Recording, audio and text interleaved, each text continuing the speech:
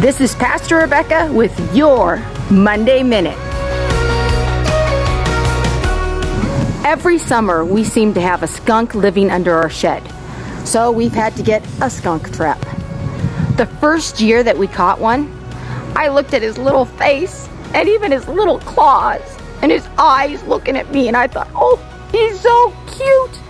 How on earth can we ever get rid of him? How could we put harm in this poor little creature?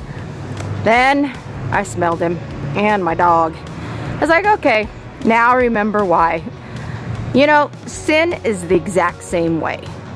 The Bible tells us in 1 Peter 5:8, keep your cool, stay alert, for the devil is prepared to pounce.